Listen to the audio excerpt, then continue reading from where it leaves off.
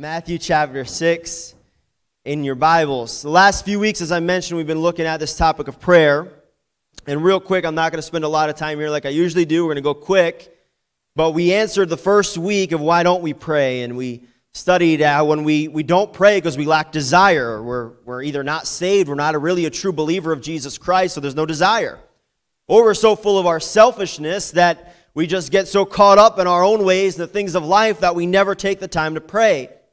We looked at we lack faith.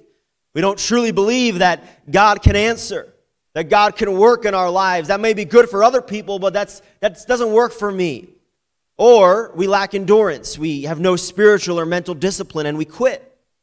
Next week we answered the question, why should we pray? And we looked at how prayer draws us closer to God, and prayer develops the power of God in our lives, and prayer delivers us from the world, the flesh, and the devil. Then we started 3 weeks ago before our baptism Sunday to ask the question, well, how do we pray effectively? And we looked here in Matthew chapter 6, right before Jesus gives us the Lord's Prayer. He teaches us and shows us how we should pray in the closet. We should pray in quiet. We should have our own personal time where we pray and where we talk to the Lord. Man, that is so important for Christians every day to pray, to draw closer to God and have a secret place where you meet with the Lord on your own. Last week, we began studying the Lord's Prayer and the model that Jesus gives us, asking that same question, okay, well, how does Jesus teach us to pray? And we were reminded that, number one, who we're praying to. He's our Heavenly Father. He loves us. He has a paternal love for each and every one of you this morning. He knows who you are. He knows what you're going through. He sees what you're facing even right now. And He loves you and wants to work in your life. He's our Heavenly Father. We were reminded that He's a holy God, that when we pray, we should praise His name. Before we get in there and take time to just give our laundry list of things that we want or we need, to take time to just praise the name of Jesus. In your car, to just worship Him. In your own quiet time, just to worship Him. To thank Him for the good things that you have in your life. It's so easy to focus on the negative until you really put things into perspective, right? We're so quick to complain. Even me, a silly illustration, but complaining about the weather. And Brother Matt says, well, in India, it's a lot warmer than this. This is cool. Puts into perspective for me to stop complaining. God is good. God has done so much good things in our lives. And to praise Him and to thank Him and to give Him, show Him a heart of gratitude. We were reminded that we should be surrendered and yielded for God's will to be done in our lives. To trust Him with the outcome. It might not be how we think it should happen, but Lord, I trust You with the outcome. I'm asking You to do this. I'm asking You to work here. But either way, I'm sold out to You. I'm trusting You. Now this morning, we'll finish that second half of the Lord's Prayer and answering this question, how do we pray? Look at verse 11 as Jesus continues to go on here in Matthew chapter 6. And what does He say? He says, give us this day our daily bread. Now for the first time in this whole model prayer, Jesus finally gets to the area where we are to ask Him of things. And we think in our mind that's just how we pray, just asking God, asking God, asking God. And that's not bad. The Lord wants us to ask. The Lord wants us to work. But it's interesting that it was several verses in before we get to this point. But I want to break this down and pull this apart here for a moment. Give us this day our daily bread. Listen, believer, we must recognize that we are totally dependent on the Lord for life and all of its necessities. And we must trust Him, ready, don't miss this, we must trust Him to provide for us without worrying. Matthew chapter 6, verse 25 through 26, you can look right over a few verses down, says, therefore I say unto you, here's Jesus still preaching and teaching, and He says, take no thought for your life, and don't be anxious. What shall ye eat, or what shall you drink? Nor yet for your body, what shall you put on? Is not the life more than meat, and the body than raiment? Behold, the fowls of the air, for they sow not, neither do they reap nor gather into barns, yet your heavenly Father feedeth them. Are ye not much better than they? Jesus is saying, hey, don't be anxious for your day-to-day needs. What are you going to eat? What are you going to wear? Don't be anxious and worried. You can be dependent on me as your heavenly Father to meet your needs, to provide for you. And so I think in context, in my own opinion, this verse has really two separate meanings. Yes, one on the literal physical sense, to be dependent on God for our daily needs. To ask God to provide and to work and to give us wisdom in our financial decisions and in our day-to-day decisions to provide for our family and to do what we need to do to make ends meet. To realize and rely on Him totally, that we're dependent on God for these things. I think also, though, on the other hand, yes, physically speaking, but I also believe spiritually speaking, Jesus is teaching us here. Give us this day our daily bread. Yes, that's food, so we think obviously physical, and I believe that. But I think in a sense, He's also saying, listen, we must be dependent on Him for the spiritual things we need to make it every single day. For the spiritual strength to continue growing in my relationship with God. For the strength to win the spiritual battles that we're facing in life. For the desires and discipline to live in God's Word and maintain that strong, passionate relationship with Jesus Christ. And Jesus reminds us in this model of prayer, first go to God humbly and recognize everything is sustained by Him. Colossians says, by Him all things consist.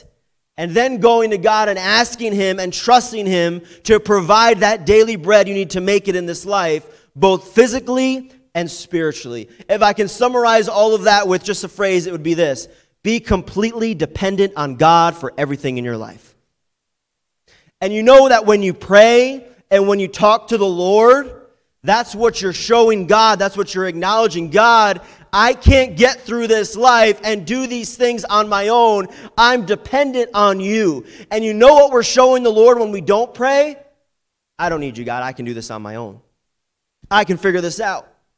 I can navigate this life on my own. I can make these decisions. I know I'm going through a hard time, but I'll just figure it out. Can I tell you, believer, I've been there. It's a very scary place to live.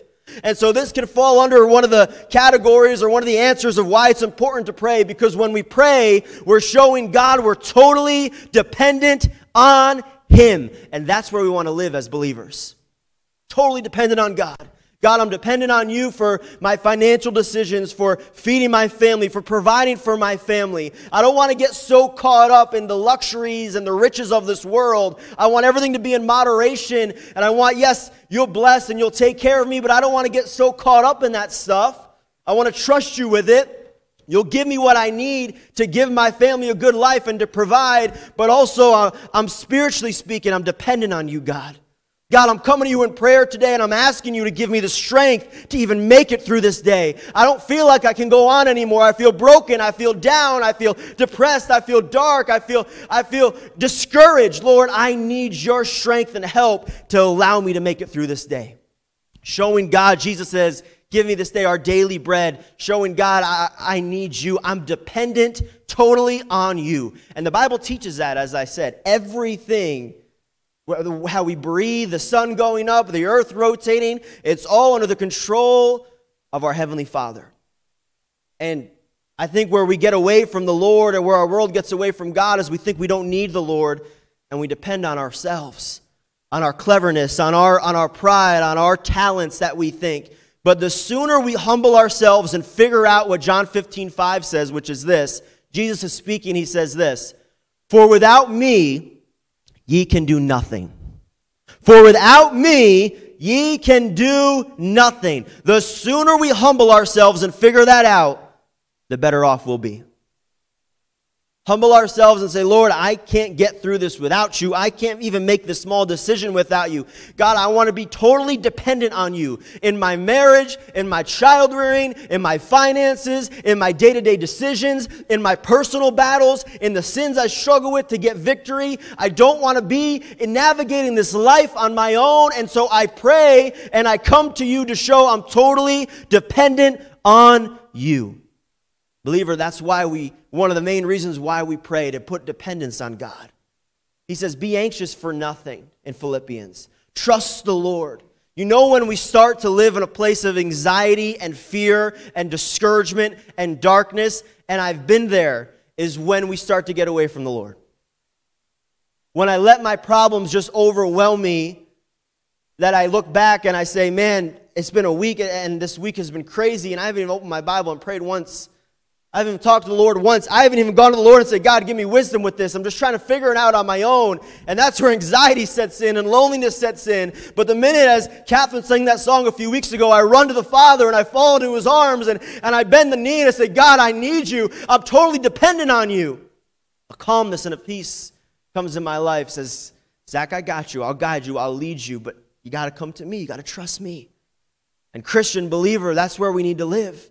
Jesus says, verse 11, give us this day our daily bread. Give us what we need, Lord, to get through this day. Physically, spiritually, I'm totally dependent on you. We are totally dependent on God, and God wants us to be aware of that. We depend on him for the next breath we take, for the sun to rise tomorrow, for him to keep his word as we know it in existence. Acts 17:28 says this, for in him we live and move and have our being. For in him we live. For in him we have our being. It's only the mercy of God that we're even here this morning.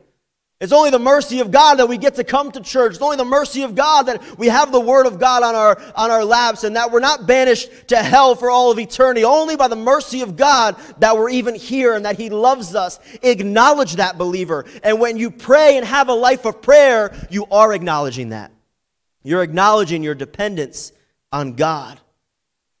Next, he says in verse 12, chapter 6, give us this day our daily bread, and forgive us our debts as we forgive our debtors. Now, debts, and you can study this later, or you just take my word for it, means sins. It says, forgive us our sins and forgive us our debtors. So, Jesus is teaching us to ask the Lord for forgiveness of our daily sins. Now, stick with me for just a moment, because I think this is important to understand and comprehend. You say, well, why do I daily need to come to the Lord and ask forgiveness for my sins? I thought that once I put my faith in Jesus Christ and I become a believer, my sins are forgiven. I have a home in heaven one day. The Holy Spirit comes and lives inside my heart. That's 100% true that your sins are forgiven. So then why is Jesus saying daily that I need to do that? Because listen, when you are saved, your position in Christ changes, right? You were dying, you were going to hell. Now your position is a home in heaven. You can't lose that. Nothing will take that away from you. Your position in Christ never will change once you put your faith in him. And praise the Lord for that. Praise the Lord for eternal security that the Scripture teaches us, that no man can pluck us out of the Father's hand. That when we come to the Lord humble and broken and put our faith in him, our position is now in him, and we have a promised home in heaven and a relationship with him on earth, and that cannot change. But what does change is not our position, is, ready, catch this, our condition. Our daily condition changes.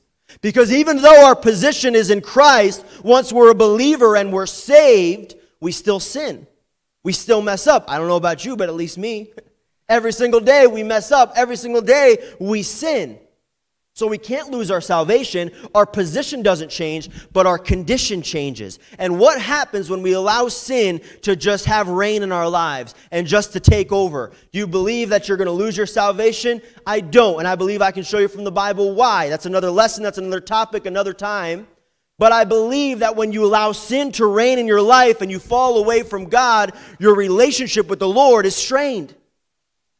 Your relationship with God is broken because you're allowing sin to reign on the throne of your heart rather than the Lord Jesus Christ. And so when Jesus says here, forgive us our debts, what is he saying? He says, come daily in your prayer and confess your sins. You don't have to confess them to go to heaven because you're already saved. Your position is there. But confess them so that there's nothing between you and the Savior. Confess them to make things right between you and the Lord. A repeated request for forgiveness is not required for salvation in this sense.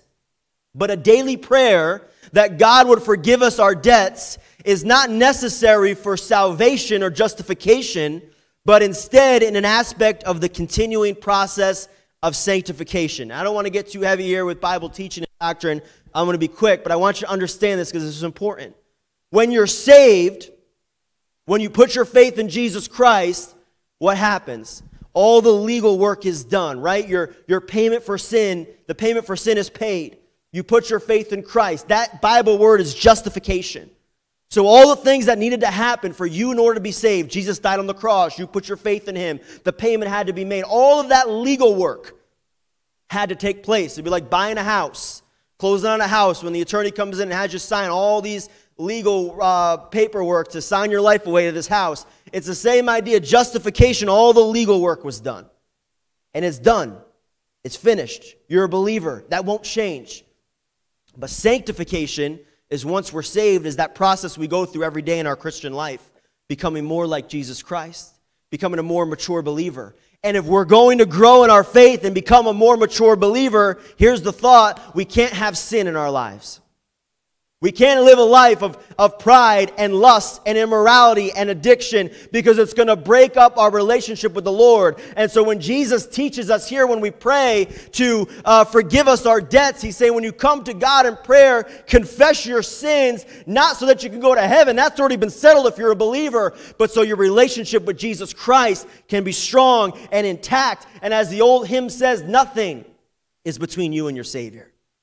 And so when I come to the Lord in prayer, I need the Lord to be close to me. I need the Lord to work in my life. I don't want anything to be between me and the Savior. 1 John 1:9 says, if we confess our sins, he is faithful and just to forgive us our sins and to cleanse us from all unrighteousness. And so these last two verses we looked at, we see, number one, Jesus teaches in prayer to ask and depend totally on God.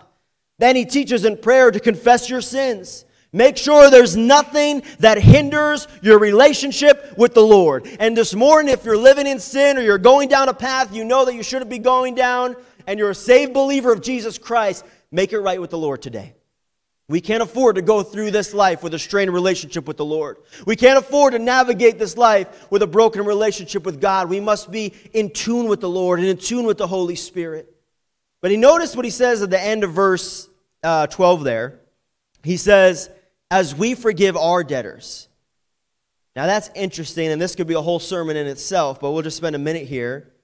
What is Jesus saying? So, confess your sins, but also giving us a principle to forgive other people who have wronged us in our lives. It's interesting, and Jesus kind of just throws that in there, because that's a very hard thing to do. Those who've wronged us, it's totally against our nature to forgive them. But if we're going to become more like Christ and grow in our faith, we must ask the Lord to give us the faith, love, and mercy to forgive those who have hurt and harmed us in our lives. And I believe Jesus puts it here in the Lord's Prayer, because you know where that spirit of forgiveness is cultivated? In prayer. When you pray and you talk to the Lord and you're confessing your sins and you're asking God to work in your life and you're praising his name, the Lord is working on your heart, and you realize there's some resentment in your life. There's some bitterness in your life. There's a grudge that you're holding in your life, and it's keeping you from taking the next step in your faith. And so many times bitterness and resentment and unforgiveness, it hurts us a lot more than the person that we have the grudge against, because it keeps us from growing. It keeps us from moving on for the Lord. And man, there's such a weight that's lifted off your shoulders when you can come to the point when you can just forgive that person. I don't know. I know in a room this size and people watching through live stream that I'm sure all of us could testify that people have wronged us in our lives. And trust me when I tell you, by personal illustration, it can be very hard to forgive. But if we're going to move on and become more like Christ and really live a life of prayer, as Christians, we need to learn to forgive. And if for no other reason, because where would we be if God didn't forgive us? If God didn't forgive me and you, we wouldn't be here today. And so God sets the ultimate example. Say, listen, if I can forgive the whole world for the sin and the hate and the evil and the darkness and the immorality and how they reject me and how they curse my name and all those things, then yes, no matter how terrible it may seem or be, you can forgive that person in your life that's wronged you. And it's hard. I'm not saying it's easy. But that spirit is cultivated in a prayer, and I believe Jesus puts it there, not by accident. Verse 13, let's look at Matthew 6:13. He says, and lead us not into temptation, but deliver us from evil. For thine is the kingdom and the power and the glory forever. Amen. We get to the concluding verse where Jesus says to pray that we be led not into temptation and delivered from evil. Now, I don't believe that we're we're taught here to pray against testings because God tests us in our life. He tests our faith. Never test us to sin. God will never tempt you to sin. Never. But He will test your faith just like He did Abraham when he brought his son to the altar and was going to sacrifice him. He'll test your faith, and there's example after example in the Bible. And if God is putting you through a testing right now, you trust Him, He's working in your life.